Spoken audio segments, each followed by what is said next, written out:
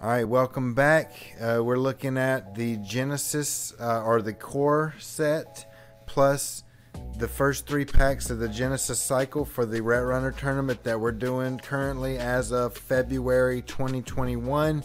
And so the next faction we're on here is Weyland, with 6 cards released over the first 3 data packs. And so let's get into this. Now I'm going to tell you my current feelings about Weyland before we even get started, right?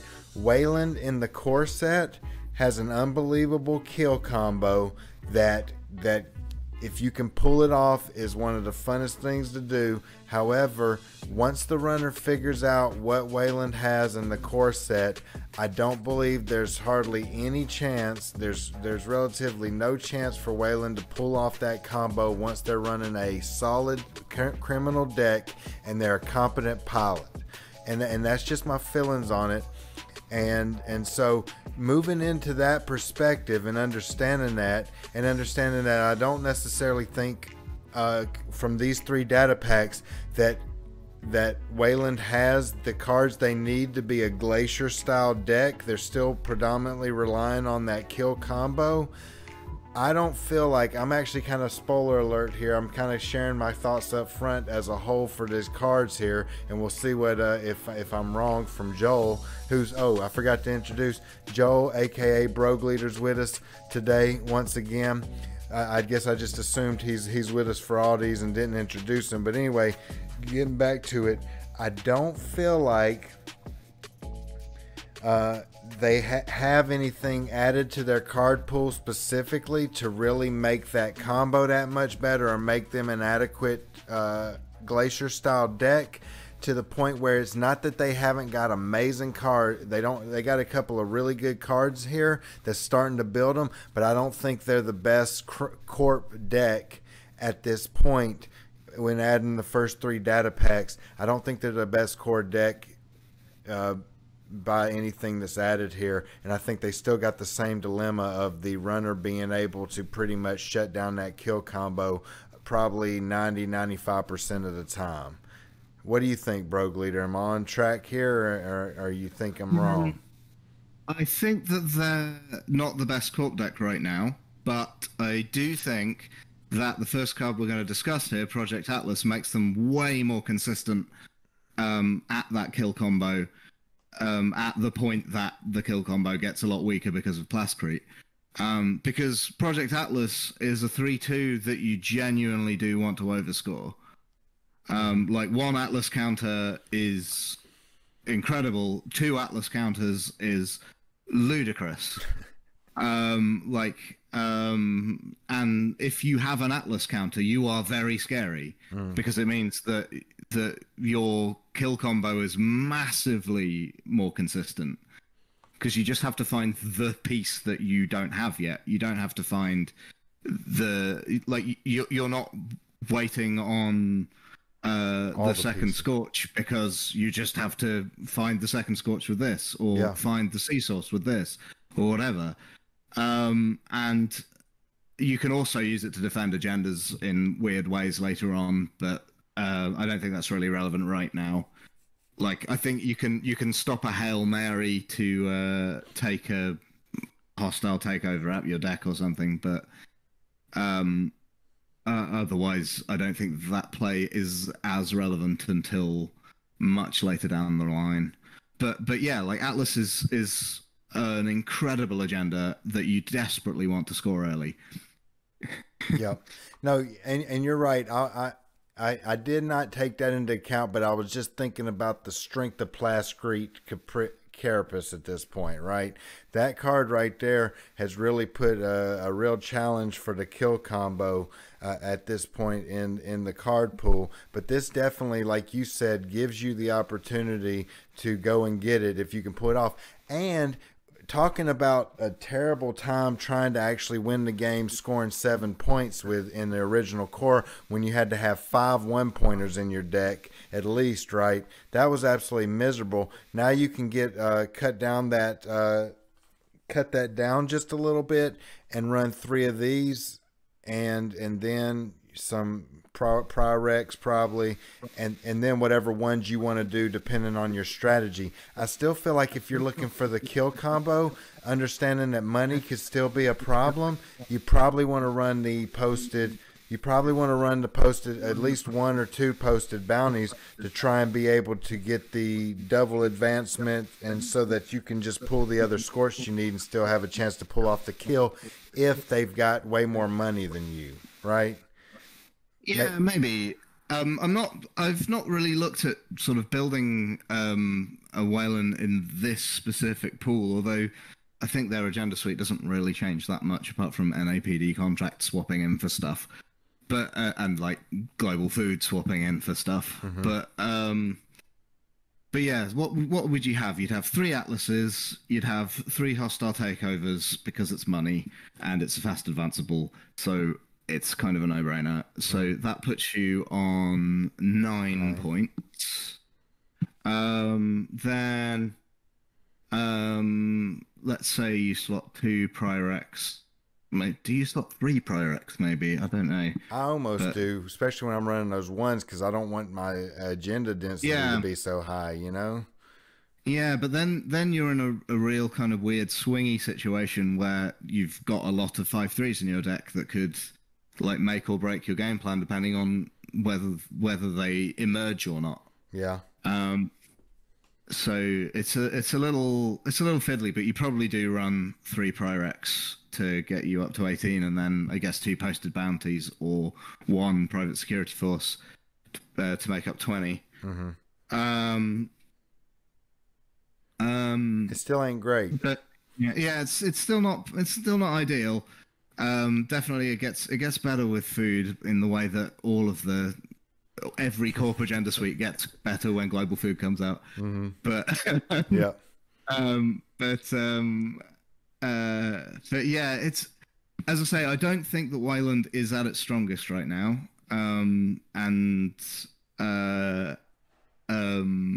Like I think consistency is the main reason for that. But it's like consistency in terms of money. Like you can only slot 6 transactions right now. And so you're not really getting the value out of your identity that you can when you can slot like 9 to 12 transactions later down the line. But I wouldn't count them out because I think Atlas can enable some really strong rush play that they weren't able to do in the core set. Yep.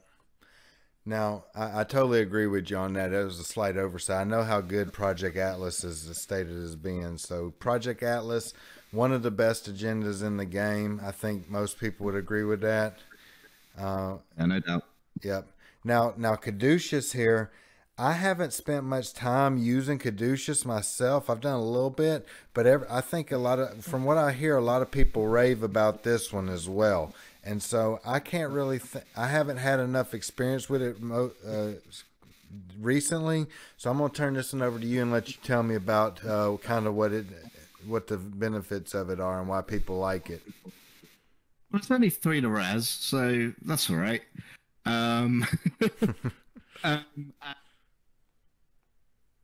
Face check, it's a reasonable tax. Like if you don't have your mimic down yet, then this is going to be a 3 credit swing either way for the first trace, because like if it's unsuccessful, you've paid 3, and if it's successful, the corp gets 3, and then a trace 2 for the end of the run, which you kind of don't want the corp to have that 3 extra from the previous one, right? To pay into.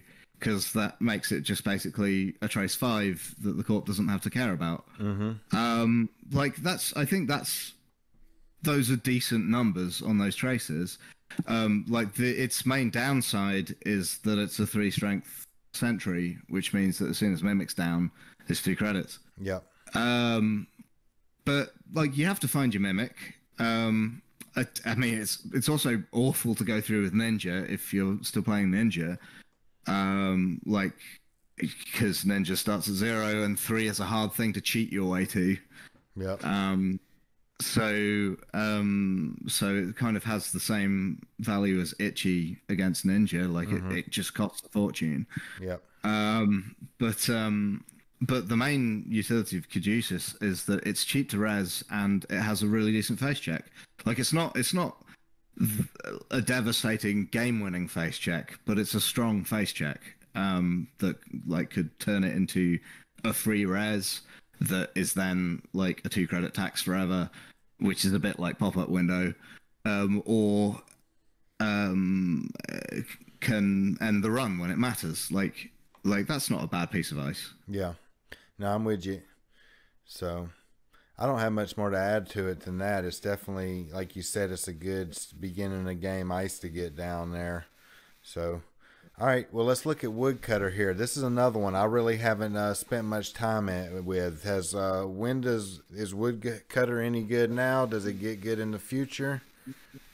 No, I don't know if good is the right word, but like this is part of a suite of can be advanced only while resed cards. Like I don't know if it's really a thematic suite. I don't think Tyrant has anything to do with woodcutters. Maybe it's like a elaborate fairy tale reference. I don't know, but the can be advanced only while resed is such a hamstring, and also it's 2 strength and 4 to res, so it's kind of rubbish anyway.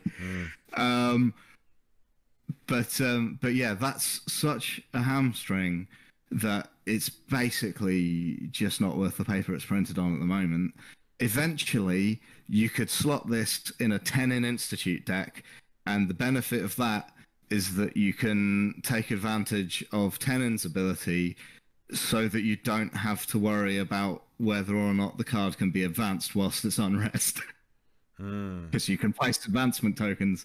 Like you can actually advance this with things like Kaguya at the moment.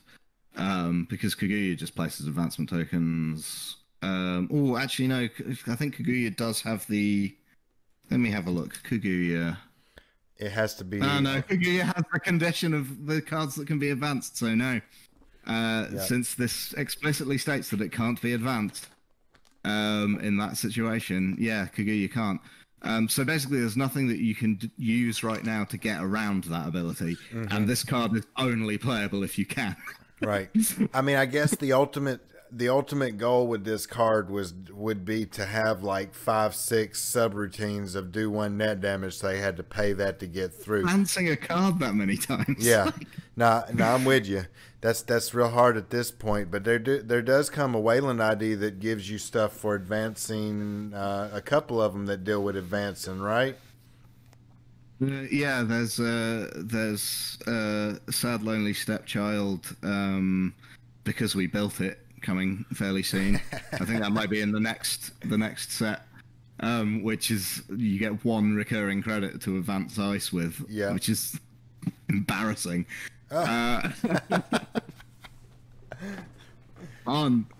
NBN's had 2 recurring credits for things that they do that don't cost clicks. And then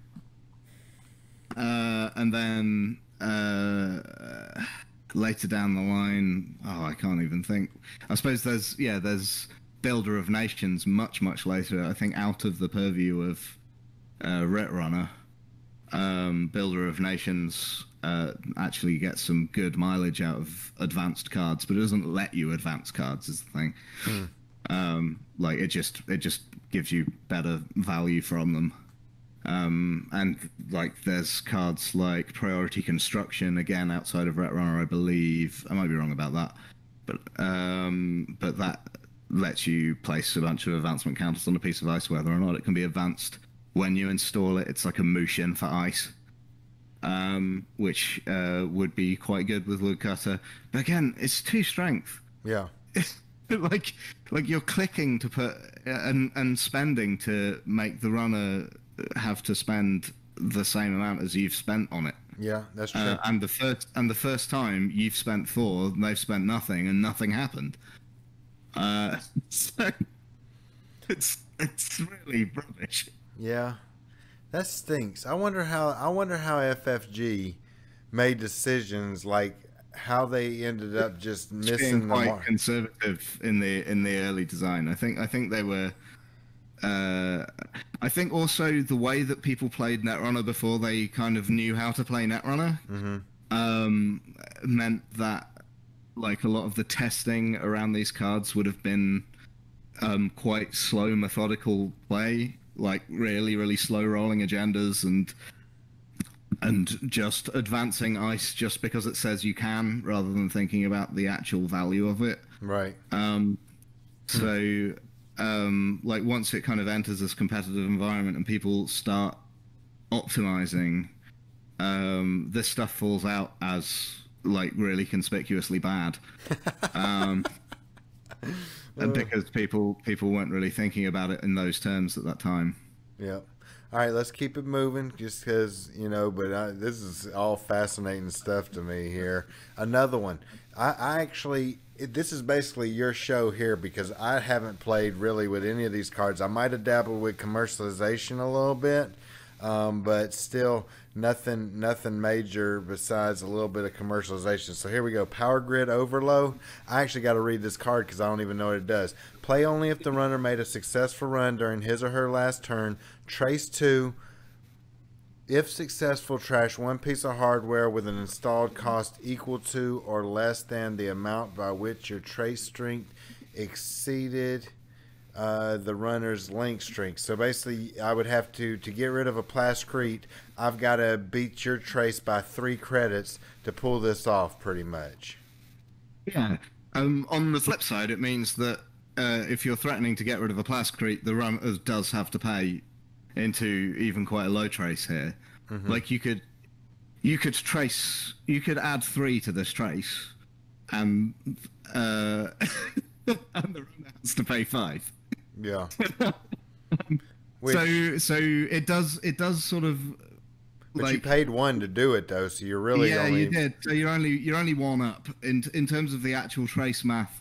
It is the same as gaining a credit, yes. But yeah, it's a tool to get rid of a Plascrete. I think you need to be wealthier than Weyland can reasonably be with 6 transactions right now. Yeah. But like, it's a tool to get rid of a Plascrete. There are better tools to get rid of Plascretes later, but I think this is one of your best right now. Yeah. The 2 that spring to mind as ways to play around Plascrete later on are you mid-season them for a boatload of tags, and you can triple scorch later, so you don't have to worry about Plascrete when you're triple scorching.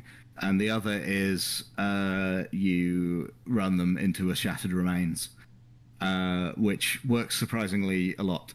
Yeah. You also get Taurus eventually as well. Right? Taurus is wicked ice. Yes, Taurus is great. But obviously that means that subroutine has to fire, which is sometimes an ask. Yeah. But it's a high strength piece of ice, so sometimes not. Mm-hmm. But yeah, I don't think Power Grid Overload is great, but you do have a means to get out of Plascrete lock. Basically, is what this card means. It wouldn't be bad splash for MBN because of their abilities. 21, yeah. Yeah, they could easily have the 2 from their ability, and who knows if they could have the money to get rid of it. But like you said, they're broke too, so it's like if you're playing tag and bag, it couldn't hurt to slot one of these, sure, because Plascrete is going to ruin your day, and everyone's going to be slotting Plascretes. Yep, and if nothing else, it's another opportunity for you to fire a trace with your ability for MBN. So, all right, commercialization. Now this one, obviously, once we get, well, like you said, the ID that gives you a reoccurring credit for advance and ice is terrible. I didn't do the math until you mentioned it earlier, but that does make sense. So that would be a time where you'd want to use this. But when does at what point does Weyland really start to get the advanceable ice thing going strong? Well, Ice Wall is fine now. And the main reason Ice Wall is fine now is because like when you res it, it's already good. Because it was cheap and it ends the run. Right. So it's done its job. And maybe you can get into a situation where advancing it is worth it. But it doesn't need to be. It's not like Woodcutter where you're compelled to advance it for it to do anything. Yeah. And it's not like Hadrian's Wall where you've already spent a fortune of it and it's already a high strength piece of ice, so why would you bother?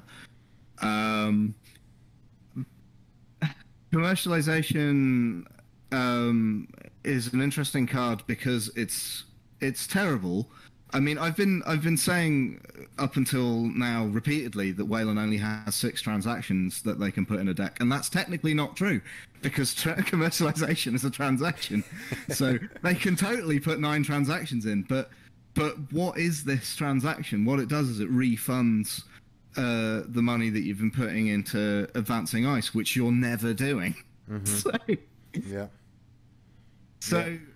And even like I don't think Weyland gets advanceable ice right until really until Order and Chaos.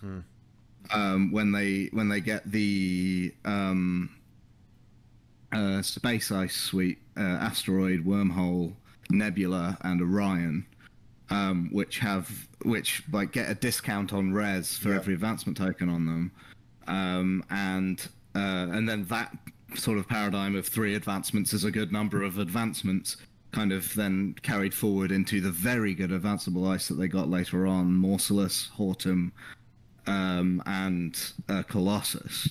Right. But until those, and then they've also got Madgo and Odudu, which are both good as well.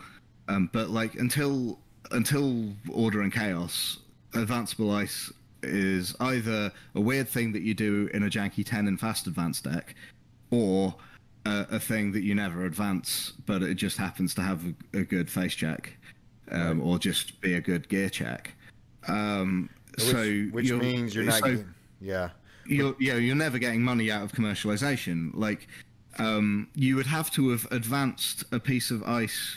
You like in building a better world, you play commercialization and it's clicking for a credit, or if you've advanced an ice wall, it's clicking for 2 credits, but also you've drawn a card, so it's not.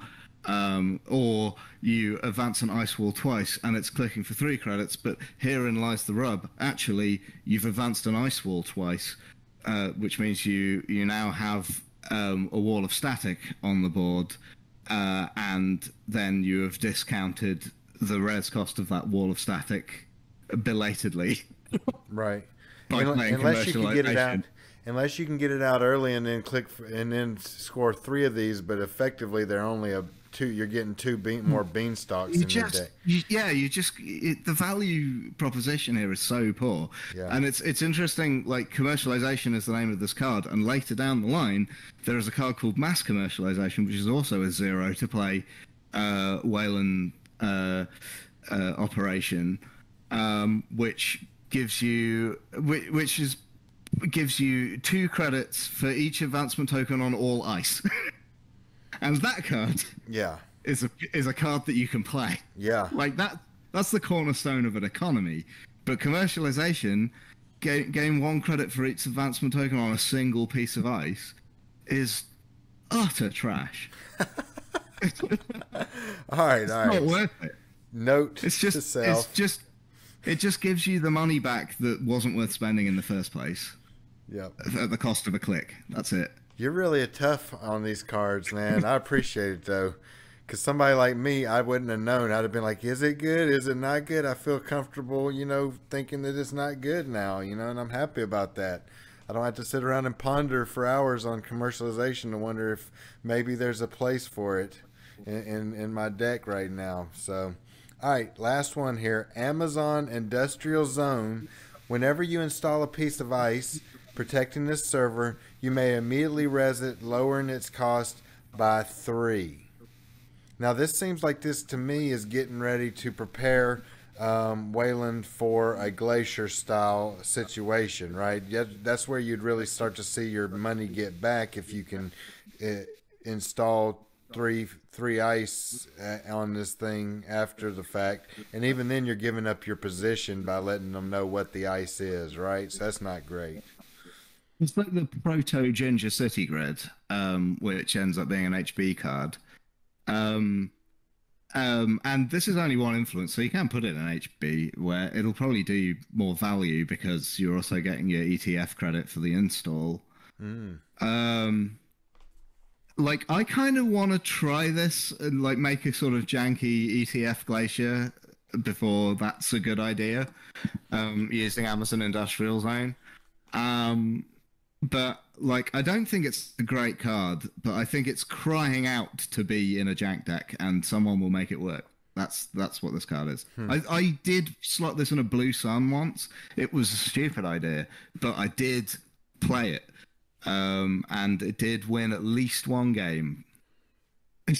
I can see that. I mean, like you said, you're pulling it back anyway for the money, and like what you're talking, it basically means all your ISIS beanstalk royalties. Yeah.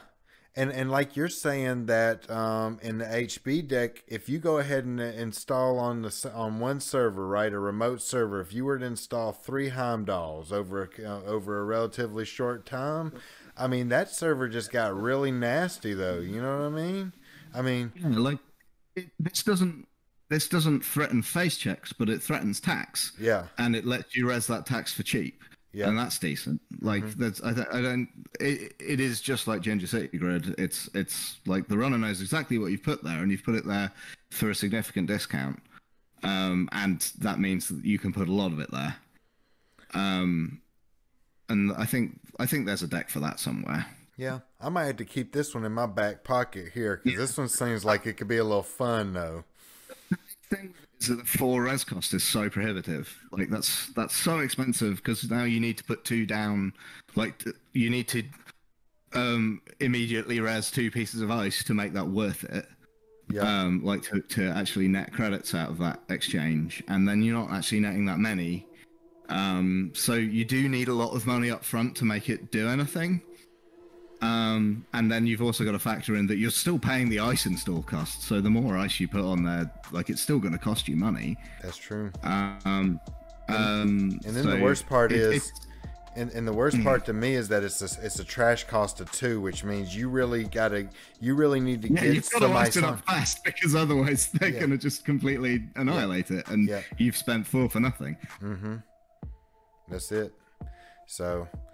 All right, well, I think we're doing pretty good. Let's switch over here and try and talk about these other 3 here actually it's 4. We got 4. Oh, wait a second. Oh, they got 5. Now, we're just going to do a separate video on these 5 neutral corp cards real quick, and then we'll be ready to get into runners. So, anyway, that is it for this video here. I think we kind of talked about where Weyland's at up front. Did you have anything else after going over the cards that you want to say about where Weyland's at or anything here? No, not really. I think Plascrete is such a debuff to Weyland, and they need